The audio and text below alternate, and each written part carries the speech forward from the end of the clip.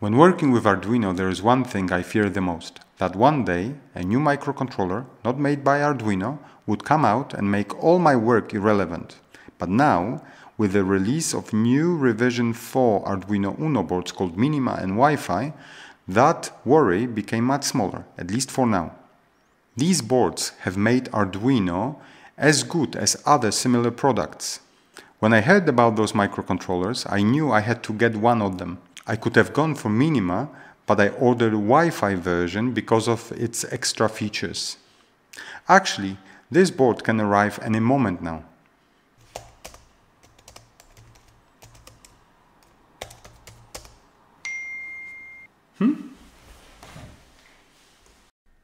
Yep, it has arrived. Let's go and get it.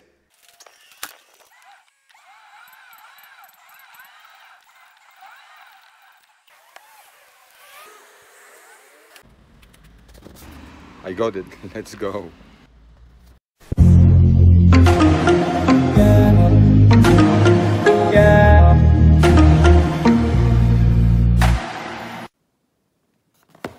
So here's the parcel, looking very different from the ones I received from AliExpress.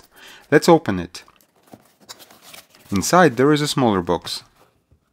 Let's take a closer look. And here it is. The microcontroller comes on a plastic stand. This might come in handy. And this is the actual microcontroller itself, a new addition to my Arduino collection. Now let's quickly compare this Arduino revision 4 Wi-Fi with one of the Arduino Unos I already own. Immediately it strikes me that revision 4 board seems to be of much higher quality compared to the older version. I might not be making a fair comparison though, because I have never owned the original Arduino Uno Revision 3 board. It is clear that the clone board wouldn't be as good in quality. Let's start by looking at power supply. In the Revision 3 board we could power the microcontroller in 4 ways. By using USB B-type cable with the exact 5-volt input.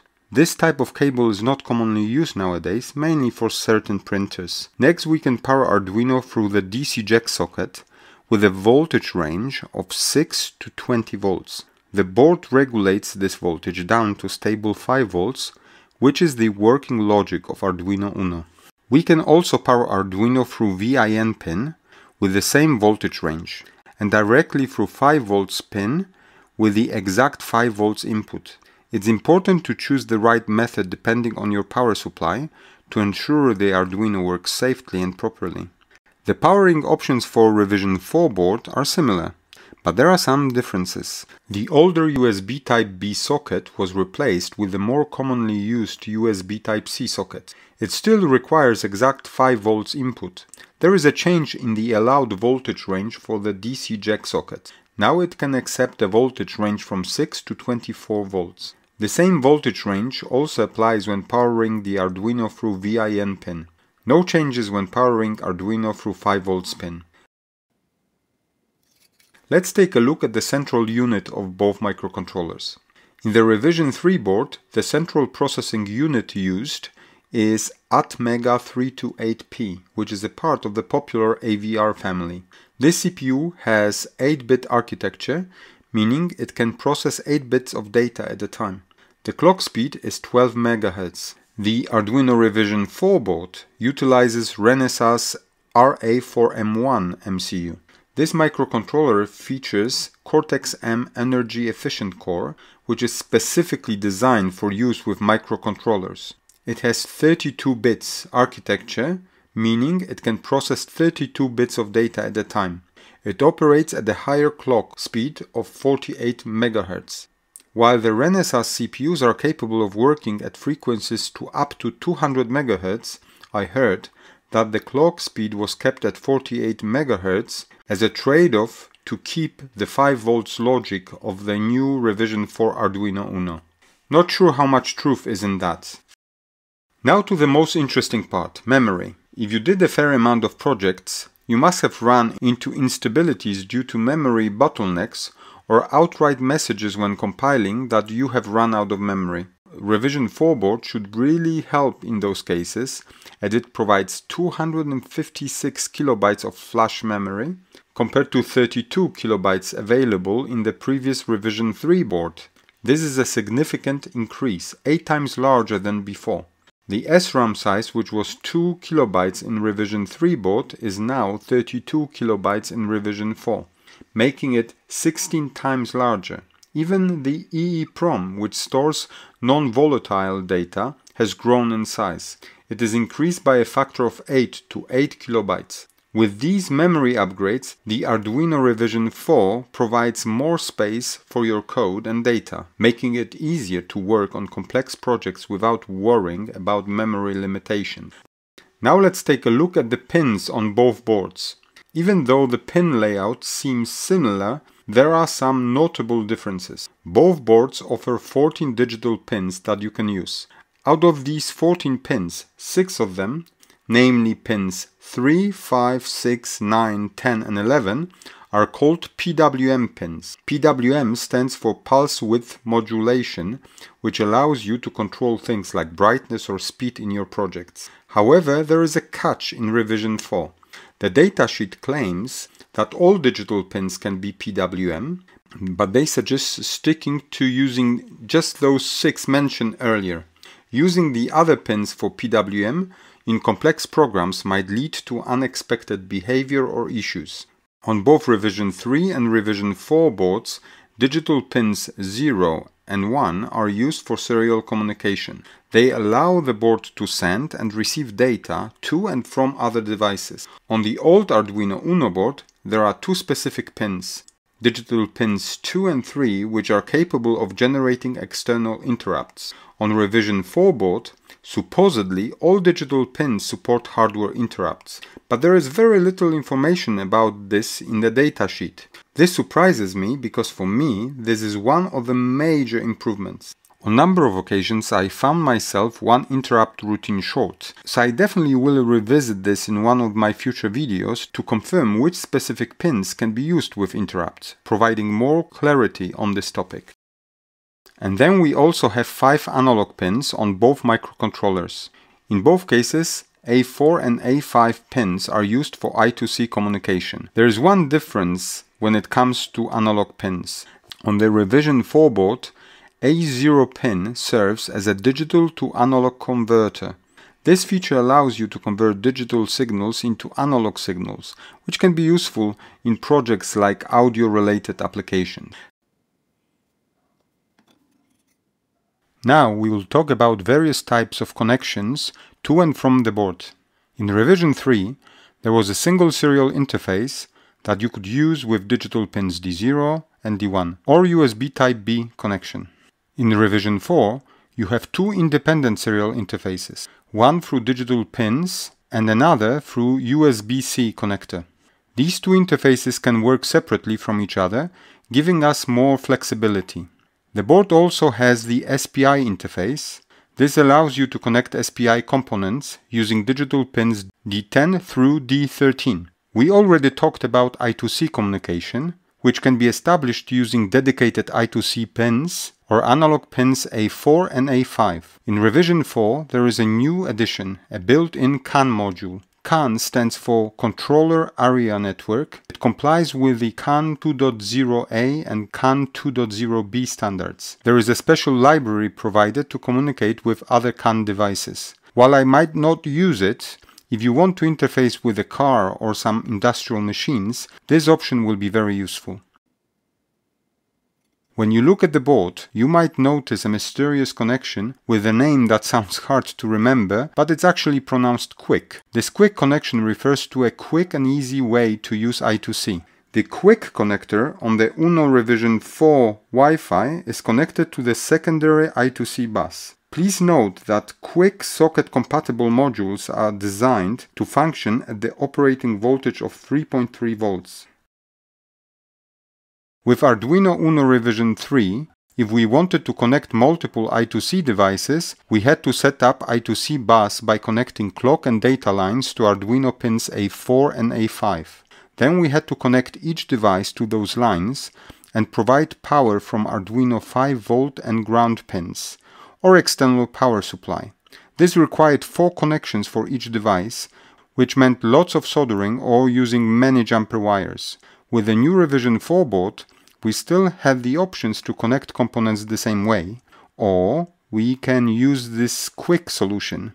With a quick socket and quick wires, we can establish the I2C bus by connecting Arduino to the first quick socket compatible device. This first device has an output socket through which we can connect another device.